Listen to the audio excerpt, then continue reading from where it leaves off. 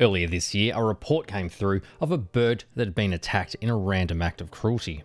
It was somehow surviving with an arrow through its body, but would soon die if it wasn't rescued.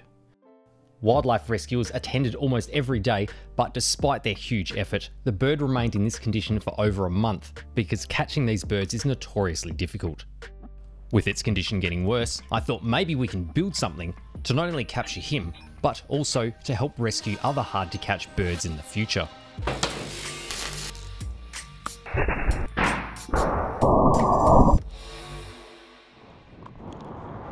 Now, I haven't shared much about this on my channel, but over the last couple of years, my wife Kristen and I have been making some time to volunteer in wildlife rescue, mainly focused on seabird and waterbird rescue. I got into this partly because I want to help local wildlife in my area, but also because I thought my good deeds might please the seagull gods, who might then persuade their spawn not to defecate on my car and my shed.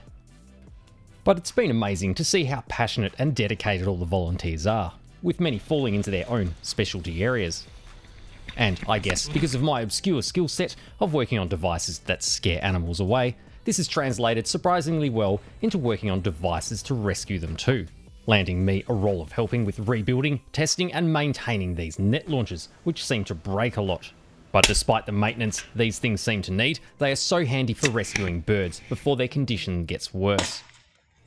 Especially for hard to capture waterbirds like the Australian white ibis. Now, if you're Australian, you'll probably be yelling bin chicken at the screen right now, and if you're not, this is a name they are commonly referred to due to their affection towards bins. But what you might not know about the Aussie white ibis is that they are pretty bloody smart. For example, they are the only Australian animal that has worked out how to process and eat invasive cane toads, which are poisonous to everything else in Australia. Plus, they are as cute as hell when young, like Elvis here.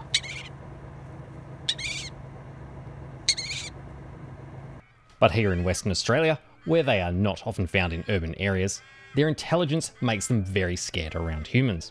Which brings us back to our ibis named Aaron. For over a month, he's been surviving like this, which would be the equivalent of a human having a pool scoop handle skewered through their body. The local rescuers and property owner made a huge effort to capture him. They tried using nets and leg lines, but the bird became more and more scared of their presence. Despite regularly enticing him with food, they couldn't even get him within net launcher range, which is limited to about 5 meters. So my plan is to make a remotely activated net launcher, which will be monitored by camera. We can then be hiding far away from the capture site, allowing the ibis to freely walk up to the bait, and we can then deploy the net. The easiest way would be to use an existing handheld net launcher like this, and then just trigger it with some kind of remotely activated push the button down thing technology device that I can't remember the name of. But the problem is with these is they work by compressed CO2, which comes in these little canisters, which I should point out is different to those similar nitrous oxide canisters that pastry chefs sprinkle everywhere through suburbs like fairy dust for some reason. But with these, a CO2 charge is placed in the back chamber, which is pierced when closed, pressurizing the launcher. When the trigger is pressed, the CO2 is released, pushing the weights out of the barrels and launching the net. The problem is though, if the trigger isn't pressed, you only have about 10 minutes of standby time before the CO2 starts to damage a net launcher, and will likely need much longer than 10 minutes. So instead of CO2, I'm thinking we use a bigger air tank and just fill it with regular old breathing air, which I can then put in an electric pump and use to fill the tank. So to test the idea out, we'll be reintroducing an old friend from one of my past videos which you may remember, Thomas the accumulator tank. Then for the valve to release the gas, like in the past, we can just use a sprinkler valve which can be wired for remote triggering. After I dusted Thomas off, I put the sprinkler valve back on and charged him up with the air I collected earlier.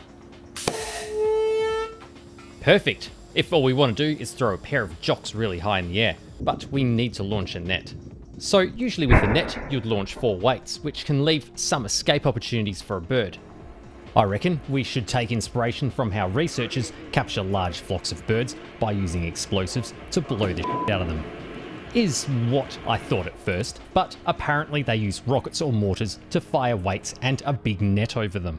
I'm thinking we use an existing weighted net. We can remove 2 of the 4 weights and peg one edge to the ground. Then all we need to do is launch the other 2 weights over the top, which should hopefully make the net open nice and consistently. To act as barrels for the weights, I found that this tube from my pool fence was the perfect size, so I cut down the fence into sections. Also because I think it's cruel to keep a pool locked up behind a fence. Then I'll just have 2 barrels splayed in a V shape so the weight spread out when it fires. Now, as much as I would have liked to have used Thomas the tank, I feel that he's a bit too big for this project, so I'm going to remake a smaller version. I was going to use pressure rated PVC, but for some stupid reason they accidentally put way too many numbers next to this $sign for the size that I want. So I'm going to make my own for less out of shiny plastic. I managed to steal this nice piece of polished stainless steel from a mate. Not only is the size perfect, but it's very shiny and enjoys pats. Then to go on the ends of the tank, I sourced this piece of blue square tube, which I then ironed flat. It also enjoys pats. Sadly, I then had to scratch the stainless steel to cut our tank to length. I thought it would be a good idea to check if the steel tube and a ruler wanted to be friends. They did. I've then traced the ends onto the flat sheet of steel, but I don't have any decent way of cutting circles out of steel, so it was just lots of straight cuts with the cutting disc, which I'm pretty sure is how they make stop signs. While I did this, at some point, Kristen and another volunteer, Rachel, had rescued one of 2 domestic ducks that had sadly been dumped in a park. We named him Trevor. We would have to find a new home for him, so she brought him home for a short stay in the bathroom. After she left the house to attempt to capture his mate, the kids, who had no idea, came home to find a random duck going on a rampage destroying the bathroom. Hey dude. I think you knocked some stuff over. Can you get off the table, please? Oh, there's poo everywhere. Please get down.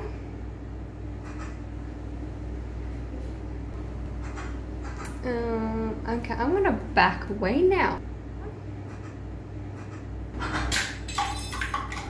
Meanwhile, in the shed, everything with the net launcher was progressing nicely. We are now at a point where we can step back and have a bit of a look at our game plan. We have our end caps, and then I have some couplings that will be going into the sprinkler valve. One will be welded onto the pressure tank, and then the other will have 2 barrels welded on, where the weights for the net will be farted out. And then on the other end, we have our pressure gauge and a tyre valve that I cut out of my kid's bike tyre. I cut the rubber to expose the brass valve underneath. I worked out where I wanted it and hammered it through. But I thought it would be a bit leaky, so I ended up using a tubeless rubber valve instead. But this doesn't really help my son's bike situation. I've then installed a pressure gauge in the tank, so we know how much air we've managed to squeeze in. Now I just need to weld this coupling on the end, and once again, circles have come to haunt me. And not just because of their confusing terminology. I mean, a secant? A scant? What is that? That's not a real thing. But also because I can't cut them. So I just had to chain drill it, then chisel and file the crap out of it for about an hour.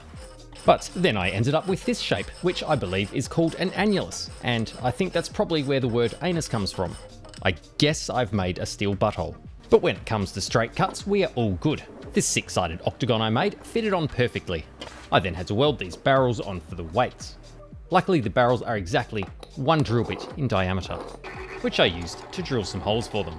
With all the difficult material preparation complete, we could then start gluing things together with electricity. Well, that's what I thought until my MIG welder decided to die. I did a bit of troubleshooting, like checking I hadn't run out of wire and there was electricity inside. It turned out to be a broken connection, probably from welding too many pairs of scissors together in my last video. But then we were back in business. With that done, you are ready to install your new Stano tailpipe for some hatchback street cred. But if you were accidentally building a remote controlled net launcher instead, you would have just completed welding on the 2 barrels. However, I've just realised that if I drop the weights in there, they're just going to fall straight through into the abyss of the air tank. So I'm going to weld some bits of wire across the inside. Then our stop sign gets welded onto the coupling, and it was all really starting to take shape. Meanwhile, in the house, I had to put in place some safety measures for the escalating duck Trevor situation, including a Wi-Fi camera to check he was on his best behaviour. He wasn't happy that I removed all the loose items from the bathroom, so he was having a sook and staring at the wall. With Duck Trevor busy, I could then screw the pressure gauge in and put a heap of thread sealing tape on the couplings so I could attach the sprinkler valve and the front barrels. And then we could give it a pressure test. It seemed pretty good, on the end where the welder was working perfectly, but then on the other end, where the welder was working terribly, it sounded like some kind of zombie mouse colony. so I had to re-weld everything on this end. But then we could finally put a little bit of pressure in and give it another test. That seems to be holding air well. Now, because the weights don't fit perfectly in the barrels, I'll be using some wadding that'll be put in first each time. But I figured it was ready to do some initial tests with just the wadding jammed in there. So at first I wasn't completely sure what happened here. We can see one of the bits of wadding shoots out as soon as I press the trigger, and then the second one comes out at full speed a second later. This seemed to happen again and again, but then I figured out it's just how these valves work. There's a rubber diaphragm in there, and in order for it to open, this electronic solenoid lifts up and lets a little bit of pressure leak through a sneaky Egyptian pyramid style side tunnel to the other side of the valve. Then this pressure change makes the whole diaphragm open up completely. But the problem is this initial leak of air vents into the barrel and pushes out the loosest bit of wadding early. So to sidestep this, I've just glued up the secret passage and drilled a larger hole in the front, which might make it open a bit quicker as well. So we'll give that a little test. That's working heaps better now, and that's actually quite satisfying to watch in slow motion. I also like how you get these multiple vapor puffs after the wadding fires out too. I'm not sure what causes that, but if you do know, put it in the comments. Then to get the bores of the barrels a bit smoother, I just kind of came up with this idea using an old bird's perch, which seemed to work pretty well. Even my pet bird enjoyed it. We're now ready to test it with some weights in the barrels. I've put a bit of string on there just so I don't lose the weights in the abyss of the shed forever. But it's looking pretty good, and we can move on to the net component. To hold the net, I just ended up using an old spray bottle because it was about the right size and shape. Then I just welded up a mount for it and bolted it on. Then to hold all this in place and allow us to point it at things, I have this tripod which you may remember from its previous starring role as a light stand in my cat repellent videos. I gave it a new outfit, then I made a bunch of brackets to mount the net launcher on top. Then I got it nicely painted up, but left the stainless steel on show, mainly because I was running out of paint. Then I could do the final assembly, and there we go. It looks like the love child of a telescope and some lab equipment. Now, because we have to be so far back as to not scare any birds away, we're not going to be able to have any good perspective on whether a bird is in the capture zone or not. So I'm putting a camera on top so we can see what's going on via a monitor. This will be next to me and the trigger button. For now, I'm just going to hardwire it via a 25-meter long cable just to try and make it simple and hopefully present less problems than if it was wireless. Then it was just a case of lots of soldering to get all the power and trigger button working. So the rescuers that were attending the scene regularly had told me that the bird was hyper aware of any changes that were out of the ordinary. I then couldn't help but notice that Kristen has lots of khaki green clothes in the wardrobe, which she now doesn't because I cut them into strips, sewed them together to help make this whole contraption blend in with the environment more.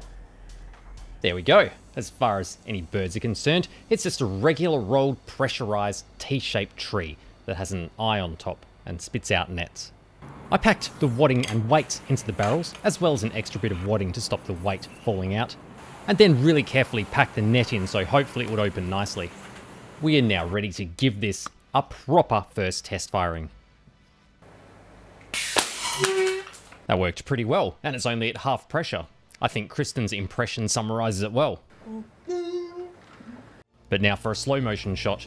You can tell because of the slow motion dramatic music.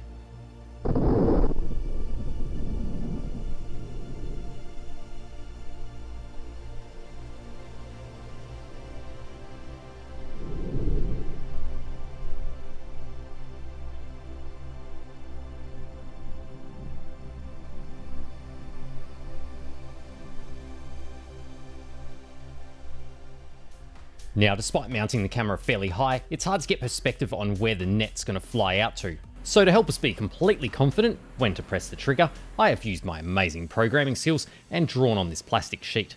I could then give it a bunch more test firings. It's all looking good so far, the weights are flying well, and the net's opening nicely. I added some chalk dust too for some of the test shots, not only because it looks cool and makes the shed air unbreathable after you fire it, but it really shows how the air is behaving as it pushes the weights out of the barrels. After a bunch of tests, Already, it's definitely opening a lot more consistently than a handheld net launcher, which is good. Now what we need is a nice easy target to practice on. Old Frosty Eye the Hawk should do nicely. And Frosty Eye is captured. I don't think he really cares though. Probably hasn't noticed because of his cataracts.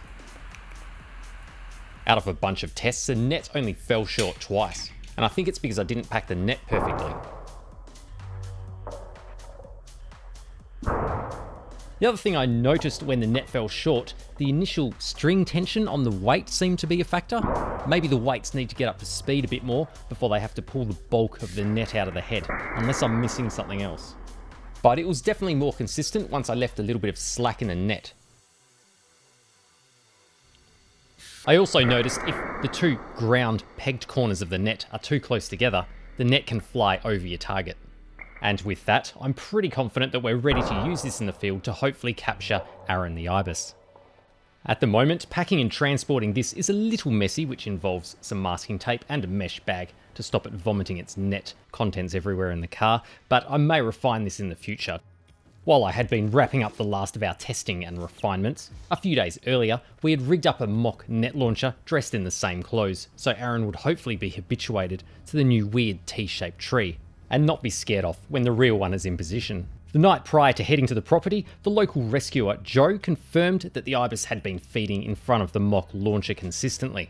So the next morning we packed up and headed down. I rigged it up on the tripod, pegged out the net, and ran the cables to the monitor and the trigger, which was in a nice hidden spot in the backyard. Everyone stood out of sight and we all waited. After the food was thrown, the local gang of Ibis cautiously wandered out of the woodwork of the nearby lake and over to the fence line.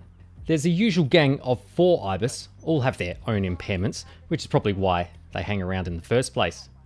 Wingy, with his droopy left wing, was first on the scene. He checked out what was going on, then he does a little zigzag U-turn maneuver and heads away. He waits for his mate Leggy, who has a twisted foot, for a bit of support, and then they both head over to get a quick bite. Even though we were well hidden, they still recognise something different is going on and don't hang around long each time. I keep an eye on the monitor and listen out for a call if the correct Ibis is in the capture zone. I also realise I probably shouldn't have set up in an ant nest. We all keep waiting. 3 of the gang of 4 are now on the scene, running in, taking food and retreating. However, Aaron the Ibis still hasn't shown up yet. We continue waiting. Then after about an hour, Joe starts to look around the property and the nearby lake, but Aaron is nowhere to be seen. After the other Ibises lose interest in the food, we decide to set the mock net launcher back up and then have the property owner keep an eye out. Even though a few days pass, he isn't seen again. Sadly, it looks like after around 51 days, Aaron the Ibis must have finally succumbed to his injuries. It would have been nice if it could have ended differently for the Ibis, but I guess this really does quite accurately portray the reality of wildlife rescue. Sometimes things don't always work out the way we would have liked, but for the times it does work out, it's well worth the effort. And there's always a lot to learn along the way. On a happier note though, Duck Trevor is no longer destroying our bathroom. Kristen and Rachel's efforts to catch Trevor's evasive brother from the lake, who they named Rambo, had paid off, and the siblings were reunited. Hi boys, welcome. Fortunately, a new home was also found for them. After a fairly long car ride, they were then introduced to their new roommates. They were a little bit hesitant to come out at first, but the brown chicken-shaped ducks were very accommodating. They then settled into their new yard and checked out their new bedroom. At some point, there'll very likely be a situation where the remote-controlled net launcher will be needed, and I'll definitely share a video of that one day. But feel free to subscribe if you want to see how it turns out in the future, or if you just want to see me make other things out of shiny bits of metal and old plastic bottles. The YouTube channel is Turner81, and I will catch you next time.